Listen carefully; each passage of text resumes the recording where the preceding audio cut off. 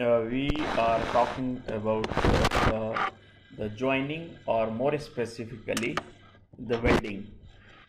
The joining can be performed, as I said, using the various approaches like the plastic deformation, fusion, use of adhesives, or even use of mechanical joints like nuts, bolts, rivets, etc. But in this subject, or in this chapter, primarily we have to talk about the fusion joining or the welding based approaches. So for the welding of the two components, what we need to apply the heat. Okay, so heat can be applied through suitable source. Now this you can say as a heat source.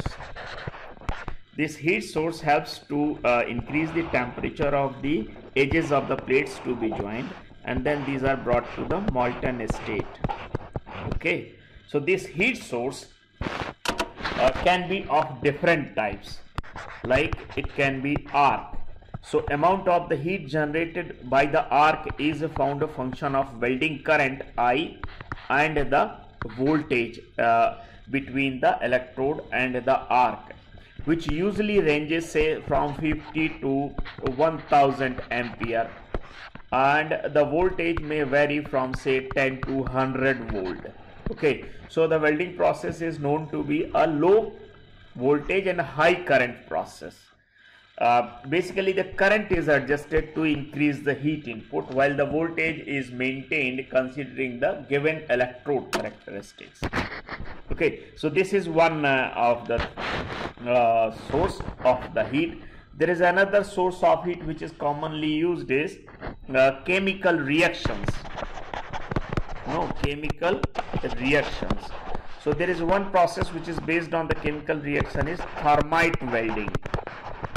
In thermite welding, what we do, we use the mixture of powders like iron oxide Fe2O3, and it is mixed with the aluminum. It is heated little bit so that exothermic reactions take place, and that in turn results in the formation of the iron, molten iron, and the Al2O3, plus lot of exothermic heat is generated, which is used for fusing the base metal components or the edges of the plates to be welded. So this is one. Likewise, other like copper, if the copper is to be welded, then we will be using the, let's say, copper mixture CuO and the aluminum. Okay, so here this will be producing this will be giving us the Cu twice Cu plus Al2O3. Okay, plus lot of exothermic heat is generated. So this is the another approach where exothermic reactions are used to generate the heat and bring the things to the molten state. Then the other approach of the chemical reaction based is use of the fuel gases. Like you will be knowing LPG, propane. Likewise, there is acetylene, very commonly used gas for generating the heat for welding as well as cutting purposes, because it generates lot of heat and the high peak temperature. Okay, so the peak temperature in case of acetylene is say around 3100 degrees centigrade, while for others it is very low. Okay, so here say if when the fuel gas plus oxygen mixture is burned, then it produces a typical flame like this. So it has commonly it has two cones, but there can be 3 zones or cones, you can say. So this is the outer one and this is the inner one. Okay, so different reactions take place in the inner as well as the outer ones. Say for example, in inner one, obviously the first of all inner reactions in the inner cone will be taking place. So we are feeding the acetylene and the oxygen mixture, and these two will be burning at the tip of the nozzle. So this is the nozzle, and what reactions take place in the inner cone which generates the maximum temperature of around 3100 degrees centigrade, while the outer cone is of the low temperature, say 1275 or so, 1275 or so degrees centigrade. While if you see the kind of reactions which are taking place, so peak temperature is in the inner cone, that is the and then the outer cone is this, where temperature is low, around 1275 or so. Okay, so the kind of reactions which take place in the inner cone include like C2H2 plus O2 equal to like twice of CO plus H2 plus 18.75 megajoule per mm cube of the acetylene you are burning for complete combustion. Okay, so this is the amount of heat being generated through the exothermic reactions.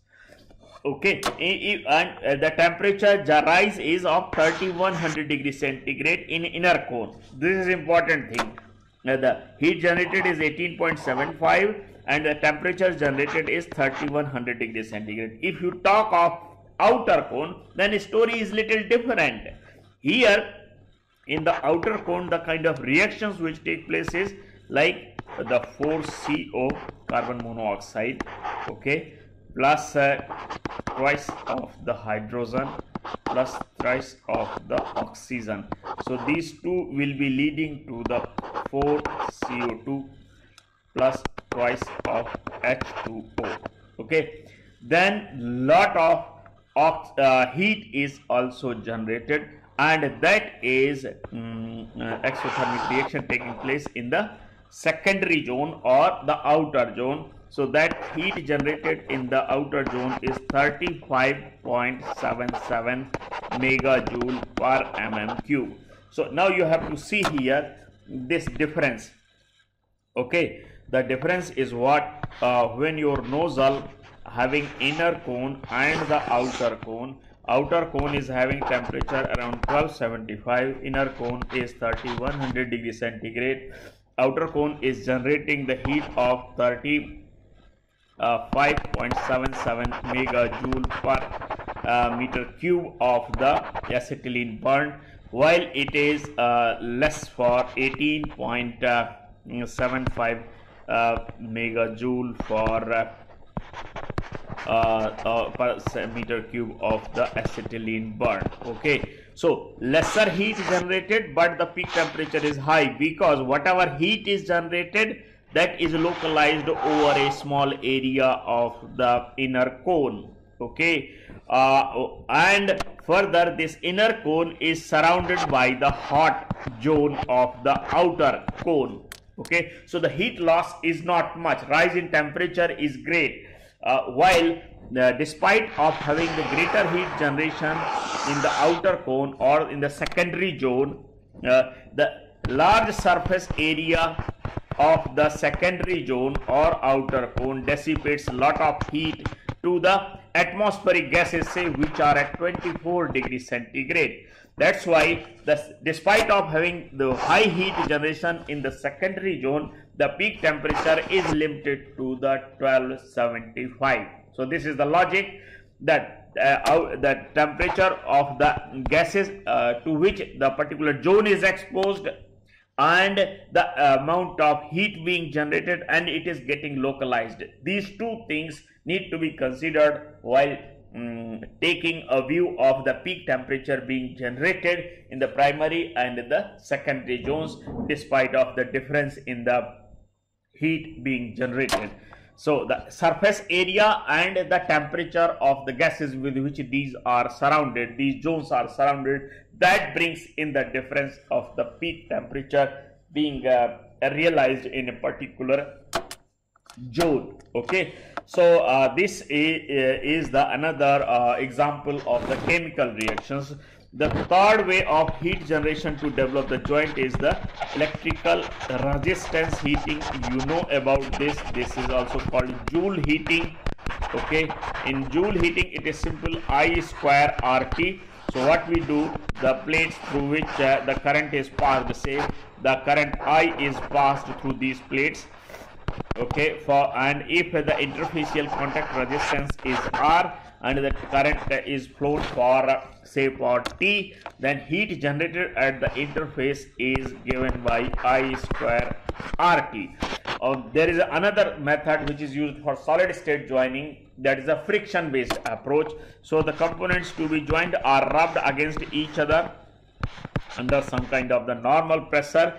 So due to the friction, heat is generated. So the frictional heat due to the friction is given by mu is the coefficient of friction, F is the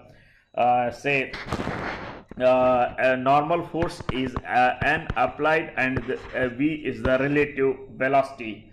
So a friction force multiplied by the velocity gives you the frictional heat. Friction force is obtained through the like the coefficient of friction and the normal force, normal load being applied. So these are the three approaches. So this heat, frictional heat, softens the metal or the thin surfaces of the component to be joined for developing the joint in the solid state. Okay, in this case the fusion is hardly realized. It is not realized. Mostly it is about the softening and then plastic deformation to develop the joint. Now coming to the welding and the common terms associated with the welding. Let's say that most commonly used the groove weld joint.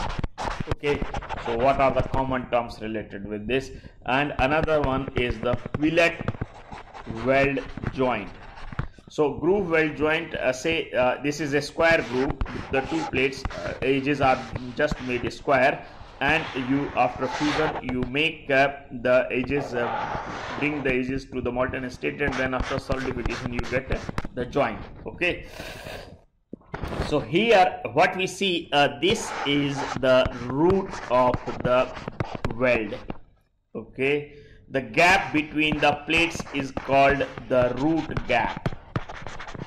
Okay, the top portion is called the face of the weld, and the gap, this measurement, width of the weld, you can say like this. So this distance is termed as the width of weld. The height of the weld bead above the plate is called reinforcement. This one, reinforcement. Okay, then this one is called bead angle, which is being formed by the bead at the toe of the weld. So the junction between the plate and the bead weld is called toe of the weld, TOE. Okay,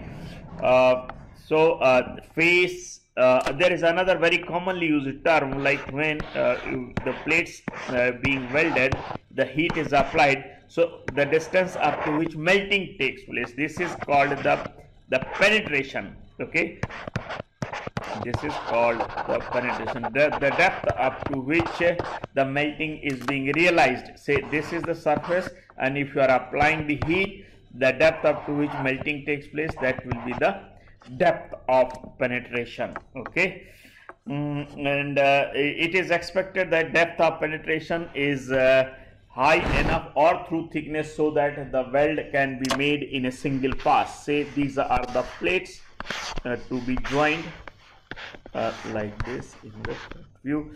So before performing the welding, to keep the plates in position, we make randomly the small welds here and there, so that the relative position between the plates is maintained. These welds are called tack weld, T-A-C-K, tack weld, primarily to retain the welds in their welding plates, so the plates to be welded in their position so that they don't go out of the position during the welding due to the heating and cooling effect. Okay, so if you see if the weld is made like this, so this is the front. In the front view you will be able to see the weld cross section like this, and the weld will be running along the weld center line like this. Okay, so this we'll say as a welding direction. Okay, and the plates to be welded will be placed over some another plate so that the molten metal doesn't flow out. This is called backing plate. Backing plate. It provides the desired support to the plates being welded. And this when the edges of the plates to be welded are prepared and then weld bead made like this, this is called groove weld. Okay, so this is all about the general or the common terms related with the groove weld, and then we'll talk about the fillet weld. So fillet welds are made like in different positions, like in this situation. If the two plates A and B are to be joined, then one fillet weld will be made like this.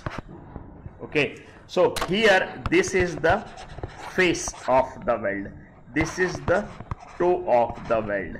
Okay, and this is the root of the weld. Similarly, in 2T joint also the weld is joint is made using these fillets. So here also you have root, you have toe, you have face like this. Okay, and this distance, if I make just one simple fillet like this, okay, so this is the convex, the bead geometry is convex. Okay, and this is the concave view geometry, So if the convex bead geometry, then this is the length of the weld is called throat thickness. Okay, and in case of concave weld, throat thickness will be limited to this level. And when the weld is straight, which early here realized, this is called the weld bead can be straight, fillet weld can be straight also. In that case, the throat thickness will be equal to this much. Okay, from the root to the perpendicular to the weld bead face. Okay, these are the toe of the welds. Toe of the welds act as basically the stress raiser, and most of the time fracture takes place from the toe of the weld. So this stress concentration at the toe of the weld should be reduced, and to reduce the stress concentration at the toe of the weld, various approaches are used. Like say in case of the T-weld joint, what we'll be doing, we'll just try to make that this the weld is very smooth. Sorry, let me erase this. Okay, so here it will go like this. Yeah, so this will be having the higher stress concentration between the base plate and the weld as compared to the other cases like this, where the angle between the bead and the plate is very low. That will be reducing the stress concentration. Okay, now as far as the different the terms and the joints are concerned, so we'll say the types of the joints. The different types of the weld joints are categorized based on the orientation or the placement of the components to be joined. Say the common types of the weld joints include butt, so where plates are placed in at the same level, in same position like this. So the edges of the plates to be joined are abutting to each other like this. When the plates are overlapping each other, we called lap joint. So one plate, when we see that in front view looks like this, is placed over the another plate like this. Okay, so this is the another plate, so it is represented like this. Simple, one plate is placed over the another plate in this simple manner, and then joint is made this. So with this type of the joint is called lap joint, when one plate is placed lapping overlapping over the another plate. Okay, then when the components to be joined, one component is in the horizontal plane, another is the vertical one with respect to the earlier one, then it is called T joint. So obviously this is the horizontal plate and this is the vertical plate, and the two are placed in in T position. So the fillet weld will be used to make this kind of the joint. So whenever it is represented by using these fillets, single fillet or the double fillet, and this fillet will be running along the length of the plates, especially the vertical plate which is being joined. So this is called T joint. Then we have the other two more types of the joint, that is about the corner joint. Okay, corner joint. So when one plate and the another plate or another member to be joined are placed like this, so the joint is made at the corner like this using fillets or groove as per the case. So the two members are being joined especially at the corner of their sections or their geometry. Then there is a edge joint. So in edge joint, so here in this case the two are perpendicular to each other, but they are being connected at their edges or at their ends. Okay, here in edge joints the two plates are almost placed parallel like this, or maximum inclination between the two is of 5 degrees, and then at the edge the joint is made. So the one plate and then say another plate. Okay, another plate may have different configurations. Say this is another component and the two are being joined at the edge. Okay, so the joint will be running at the edge along the length of the joint. So this is the edge joint. Okay, so depending upon the orientation and how the plates to be joined are placed, that is used as a basis to classify the different types of the weld joints. Now we'll talk about the different types of the weld. It's different. The types of the joint is different from the types of the weld. Okay, what is that? Types of the weld means how the weld metal is being placed. Okay, so the flat surface is simply applied with the molten metal all along its length like this. So if our purpose is just to cover the entire surface of the object to improve the surface properties, then we apply the weld bead only at the surface. This type of the bead is called bead weld. This type of weld is called bead weld. Okay. Then another type of, so one is the bead weld. Okay, then there is another type of the weld which is called groove weld. In case of the groove weld metal is deposited between the, like say this is the base metal. Say this is the base metal, edges have been prepared like this and groove has been made as per the thickness of the sheet to be joined, and then the weld metal is deposited to fill this groove. Then this type of the weld is called groove weld. Okay, groove weld can be made in the corner joint as well, like this. This is one, this is the another member. Okay, and the groove is filled like this. Okay, so the groove weld, when some kind of groove is made, then it is filled. In case, and the third is the fillet weld. Fillet weld. Okay, in fillet weld, no edge preparation, nothing is needed, just the metal is deposited. Like say in T joint, the fillet weld is made like this. So this is called fillet weld. Similarly, in the lap joint also fillet weld is made. So fillet weld, there if fillet is made just one side, it is called a single fillet. If the fillet is made both the sides, it is called a double fillet weld. Double fillet weld T joint. Okay. So we have talked about the bead weld, groove weld and fillet weld. Then there is another very interesting kind of the weld that is about mostly used in the lap joint configurations. So what we do, we make the hole either of the circular section or of the rectangular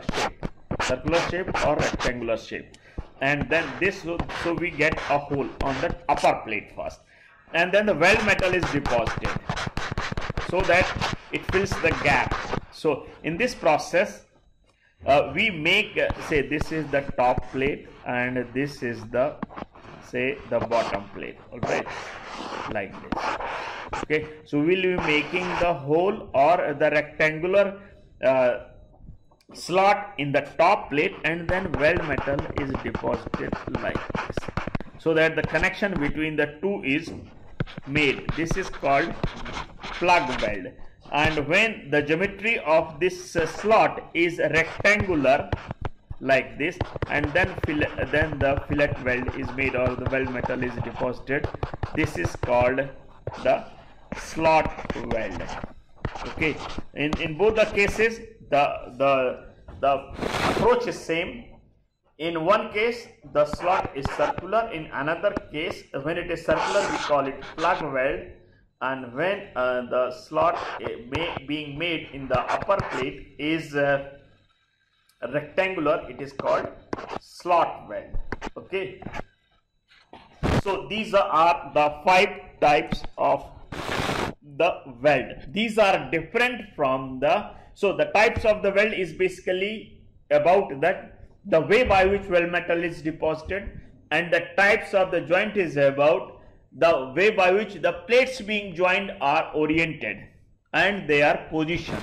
Okay, now we'll talk about the kind of edge preparation. Okay, what is the edge preparation? Okay, so let's see.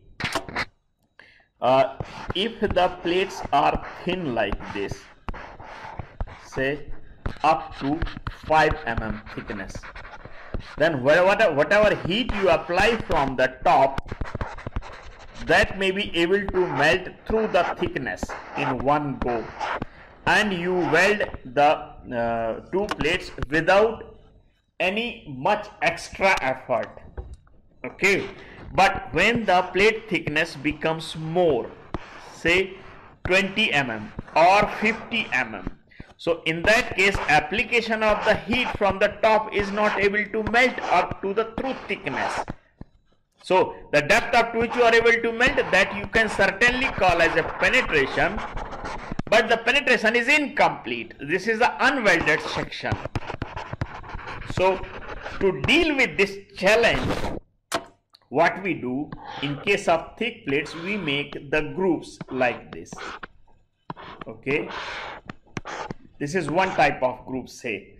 So we will remove the material from one side, we'll remove the material from another side. Now your heat source can reach up to the root.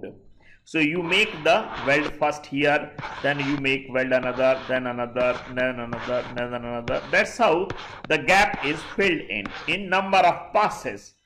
Okay, so to make sure that your heat reaches up to the root, in case of heavy section or thick section welding, edges are prepared. Edges are prepared in different ways depending upon the section thickness and the distortion control. This is another aspect about which I will talk little later. Okay, so a square groove or no edge preparation will be good only for thin sections up to say 5 mm. But if the section thickness increases, it is required to prepare the edges of the plates in different ways. So what are those edge preparations?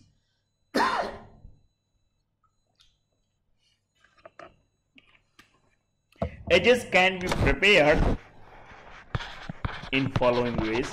A square groove, as I said, this is primarily used for thin sections only up to 5 mm.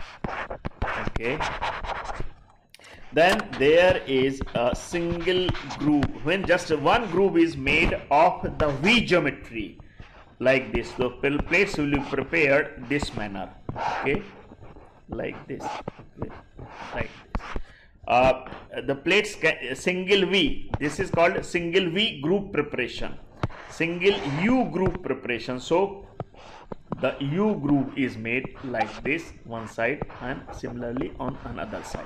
So the U groove geometry, when the edges are prepared just one side, then it is called bevel. Single V, single U, single bevel.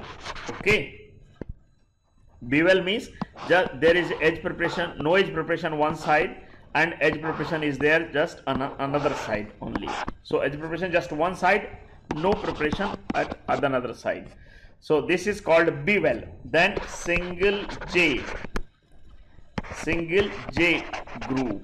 So in single J groove, here what we do, we make the J groove geometry like this, and another side it is straight.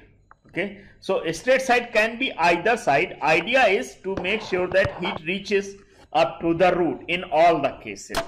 Okay, but if you see, another important aspect here is the minimum volume to be deposited, minimum volume of the weld metal to be deposited in these cases will be for J minimum, and maximum metal to be deposited will be for this case.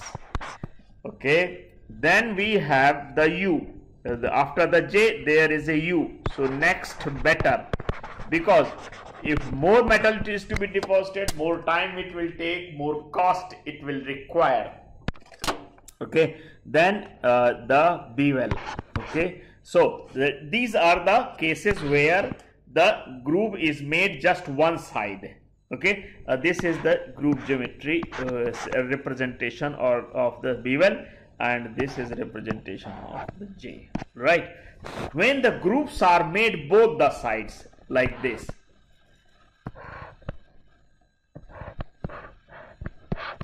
sorry, groups are made both the sides. So then what kind of geometry? Double, then we get the situation of the double V, double U, double J, double bevel. Okay, double bevel. So in that case, the grooves are made both the sides like this. Grooves are made both the sides, right, and filling is needed from both the sides. This helps to reduce the volume of the weld metal to be deposited and used in heavy sections greater than 25 mm or so. Double V, double U, double J groove geometries are used. So in case of the double U, again it will be coming like this. So you have to make the U groove geometry both the sides. Okay, similarly we can make the double V well. So here one side is straight and then another side like this. Okay, this double bevel. So one side bevel and another side bevel. Okay, and similarly single J, double J. So you can make it like this. So one and right. So this is how it is done. Okay, these are the different edge preparations. The single and double edge preparations are needed when the heavy sections or thick sections are welded, while the single V will be fine with the somewhat thinner sections, and for very thin sections less than 5 mm, usually square groove geometry are made, or no special edge preparation like VUJ is needed. You know, if the groove geometry is simple square like this, it will not require any metal to be deposited from outside. You have to just fuse the edges of the plates to bring the things in molten state and after solidification to develop the joint. So this is the most preferred one, but if the section thickness is more, certainly we have to go for the other options. Okay, now the another important thing is the welding position welding. Okay, when the plates to be welded are simply placed in the horizontal position like this, okay, this is called flat welding. Okay, when the plates are in vertical position but the orientation of the plates where weld is to be made is vertical, the weld plane is vertical but the weld line is horizontal. This is called horizontal welding position. Okay, so flat one where the plates are the horizontal as well as the weld is also made in horizontal plane. This is called flat. Okay, horizontal weld, the plates are in vertical position but the weld line is horizontal. This is called horizontal weld. When the plates are in vertically oriented, okay, placed vertically and the weld line is also vertical, this is called vertical welding. And when the plates are over the head, metal is deposited, like say from the bottom side here. So the plates are placed over the head and the metal is deposited in the bottom side. In this case, metal will have the tendency to fall down. This is called overhead welding position. So the four welding positions: flat, horizontal, vertical and overhead. In overhead position, the metal is placed in the direction opposite to the gravity. Over the head, molten metal will have tendency to fall down. The same will also be there, but not so much in case of the vertical and horizontal, because the plate positions are vertical in both the cases. In the orientation of the weld line is vertical in vertical welding, and orientation of the weld line is horizontal. Despite of having the vertical position of the plates to be welded vertical, this is called horizontal welding position. And in the flat one, primarily we have the horizontal plates and the weld line is also horizontal. Okay, so this is what I wanted to explain using the whiteboard. Maybe I'll show you something using the PPT. Okay, I have already talked about this butt, lap, corner, T and edge joint. Okay, then these edge preparations: straight or square, single V, double V, single bevel, double bevel, single U, double U, single J, double J. I have already talked about this. These are like I haven't talked but these are the different ways by which the joints are made. Butt joint again with the double groove preparation, single V preparation, double V groove preparation. This is how the molten metal is deposited in number of passes.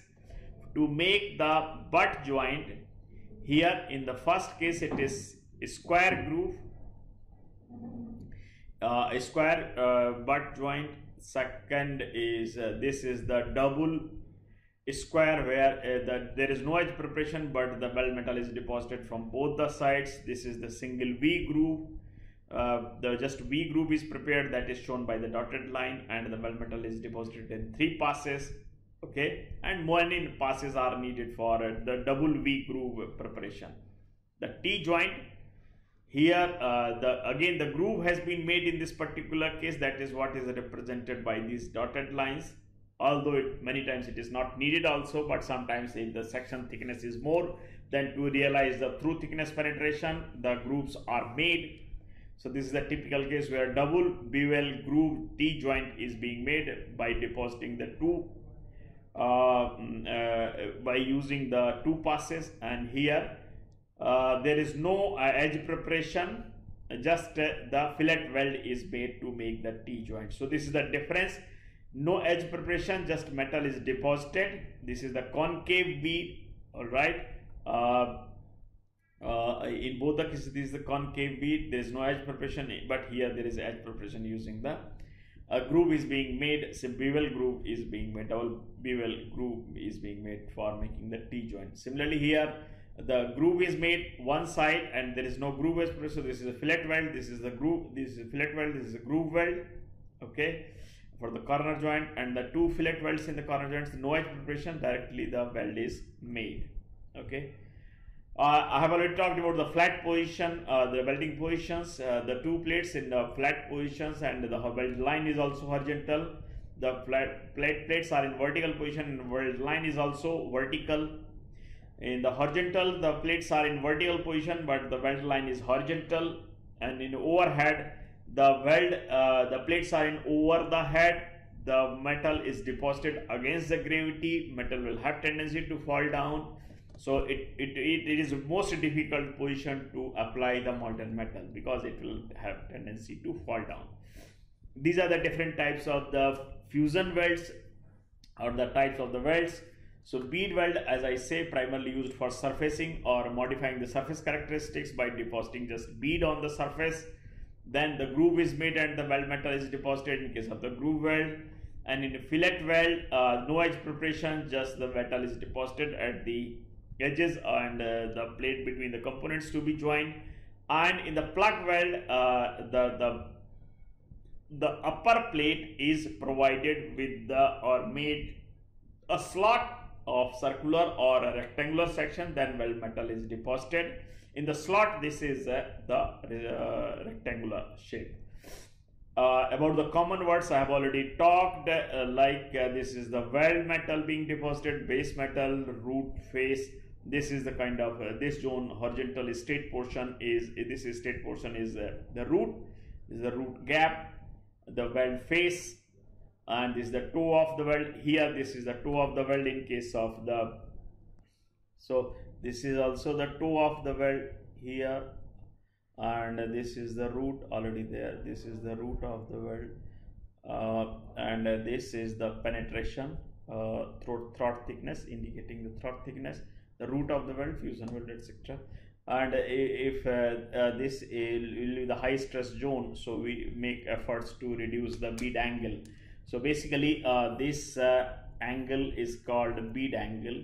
It should be less, like say 10-15 degrees is the most preferred one, but say if it is too high like this, maybe it is 90 degree or 80 degrees, so that it causes the higher stress concentration. So these are the different common words. I have already talked about all these. Crater I haven't talked but about others. So this entire sections, hatched section in molten state is called weld pool or weld puddle. Okay, now that is what this weld puddle is there. The root, tack already talked, toe, torch, all these things I have already talked. Deposition rate and the crater, these are the two things which I have left. Let's say, what is the crater? Like whenever the weld is made like this, say you are welding continuously and say you stopped here, this is the weld position. So molten metal will shrink and will form some kind of the depression here. So this depression or the cavity being formed wherever the weld is being stopped, that is called crater. Okay, this is the most sensitive zone for cracking, and at which rate we are depositing the molten metal, that is called the deposition rate. It is usually quantified in terms of the kg hour.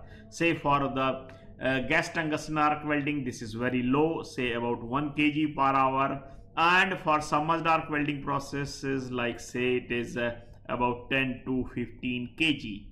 10 to 15 kg per hour. So deposition rate directly affects the productivity or the rate at which the metal is being deposited. Okay, so these are all the things related with the general terms. About this also I have talked, like in the gas welding, a mixture of acetylene C2H2 and the oxygen is used. These burn and produce the you can say 18.75 megajoule per mm cube of the acetylene and generates the high temperature in the inner cone of 3100 degrees centigrade. But despite of high heat generation in the secondary zone, we get the lower temperature. It has the bluish flame. This is the white cone. Inner cone is white because of the high temperature. Okay, and you can see here the different fuel gases. These are mixed with the oxygen or with the air as well. Okay, to cut down the cost. Otherwise, mostly it is oxygen. That's why we called it oxy-fuel welding process.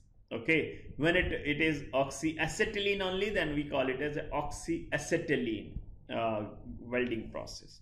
Okay, so in these gases, each gas generates the different amount of heat and different peak temperature. So the maximum heat, if you see, the maximum temperature is generated by the acetylene, which is needed for the faster melting, is of 3100 degrees centigrade. Total heat being generated by the acetylene, although it is lower as far as the sum of the primary and the secondary heat is concerned. Okay, in the propylene generates around 16.38 and 71, but the heat generated is 88 kilojoule megajoule of the per mm cube of the fuel gas. So if you see, the maximum is of the propane, but the peak temperatures are low. So despite of high heat generation, if the temperature is high, temperature is not realized, the melting will be difficult. That's why we prefer to go for acetylene over the other gases. Okay, so like these are the different reactions to produce the acetylene. What we do, we use the calcium carbide mixture. It is added in water, so the calcium acetylene is produced and calcium hydroxide is formed as a byproduct. Okay, these are the reactions of the primary and the secondary zones. There are three types of the flames in the oxy-fuel welding. One is called a neutral flame. In case of the neutral flame, whatever oxygen is there, that is enough to burn the fuel perfectly. So there is no unburned fuel, there is no extra oxygen. If that is the case, so ratio of the oxygen is 1, fuel is 1, both are burning perfectly, nothing is left unburned, then it is called neutral flame. Okay, this is the best situation. This is the most desirable one. Okay, temperature is also high of 3100, which is good enough to weld number of things. But when we have the skewedness in the proportion of the oxygen and nitrogen, we get the two other types of flame. When oxygen is more, say 1.2 as compared to the one of the acetylene or fuel gas, we get the oxidizing flame. Okay, and when we have the more fuel and for a given oxygen, say 1.2 of the fuel as compared to the 1 volume of the oxygen, we get the carburizing flame. Okay, carburizing flame, because there is always some left fuel, some amount of the fuel left to be burned. So incomplete burning leads to the carburized flame. Okay, so whenever there is a carburized flame, we get the additional flame, additional cone. So normally there are two cones like this, inner cone and outer cone, but when we have the extra fuel, it generates the intermediate cone. This is called intermediate feather. Its length depends upon the volume of extra fuel. More the unburned fuel, higher the content of unburned fuel coming in, greater will be the intermediate flame. Greater will be the size of the intermediate flame. If it is less or it is more. So less means less extra unburned fuel, less proportion of the extra fuel. Okay, this is called intermediate flame feather, indicative of the carburizing flame. It is primarily used for the welding of low carbon steels or for welding of the hard facing welds, means for to deposit the weld beads for increasing the wear resistance, for increasing the hardness, because carburizing flame transfers some amount of carbon to the iron, which helps in increasing the hardness, wear resistance. Okay. On the other hand, when you have just extra oxygen, say 1.2 oxygen proportion as compared to the one of the fuel, then we find a lot of noise, and high oxygen tends to increase the metal oxide formation tendency. This in turn increases the defect formation tendency, like inclusions in the weld metal. Oxidizing flames are preferred for welding of the non-ferrous, some of the non-ferrous metals like copper, zinc, and ferrous metals like cast iron and manganese steels. Okay, so that's all about the things related with this today. Remaining things will be covered after the midterm, I believe. I don't know. So tomorrow also I have a lecture class. So tomorrow I hope that this section will be completed. Let's see. I hope I will be able to start the gas welding will be completed, and some basic things related with the arc welding will be started. Okay. So that's all for the day.